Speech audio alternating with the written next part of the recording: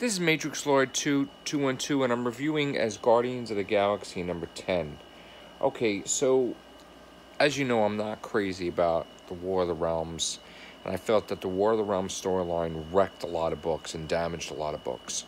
Here it is, a book that I started to collect and I really enjoyed, with the exception, I think, one issue or something, but cool characters. The Executioner, Scourge. We had a frog as guardian. It was weird, right? He had the powers of Thor. That was cool. Thunderstrike's kid. Annabelle Riggs was bonded with Valkyrie. Then she had a girlfriend, and then it was Angela, who's the sister to Thor. Kid Loki. Did I leave anybody else out? But they were interesting characters, and I enjoyed the book. And it sucks because these stupid, big storylines that they got tied into took away from the enjoyment of the book, and, then Marvel has plans, they want to do things, so they got to change things with the characters, like they want to have Jane Foster as Valkyrie in the comics, because she's no longer going to be Thor, because we have Thor's back, and then, so, and then Loki dies, I guess, in War of the Realms, and then Kid Loki's gone, But, I mean, it was an enjoyable book because it was like the underdogs in a way. And it was cool, and it was a cool concept. And yes, they did mention Asgardians of the Galaxy as a joke at the end of Endgame.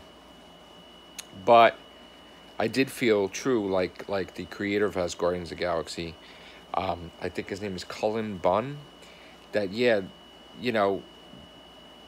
I feel bad because I was reading his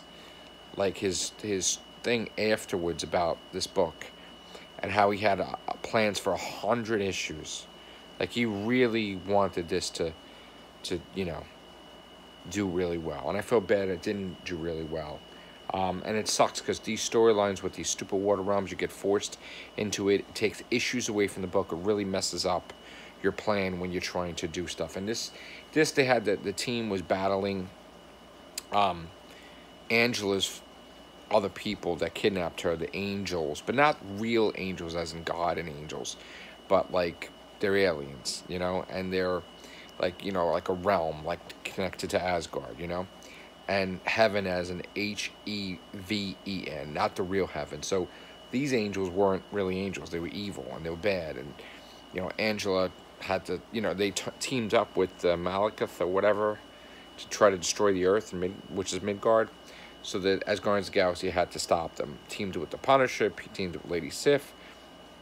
So there's some casualties, the Executioner got really mortally wounded and was going to die, and then he went into the dimension of heaven and was taking him out, and then they used the dead bodies of the Asgardians to battle the angels.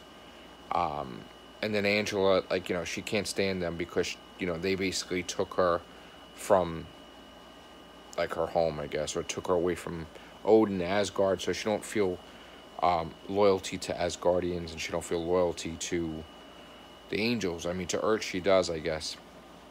So, and then you had the character of Annabelle Riggs, who just lost, Valkyrie, who was connected to her, and they decide to just, do their own thing, her and her girlfriend, and the team is kind of splintered now. The Frog goes back to the Frog people, Angela's just wandering around. Scourge, I think, is in Valhalla, because he died, I believe.